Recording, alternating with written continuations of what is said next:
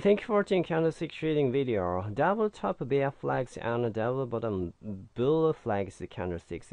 Firstly, let's consider a flag. A flag pattern consists of a large unpredictable upward move similar to a flagpole followed by a retracement downward in almost 450 angle.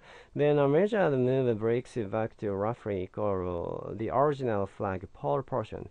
Now, double top bear flag is a flag that occurs during the progress of a bear trend, where there are two swings with the points up to almost the same level, after which the bear downward trend resumes.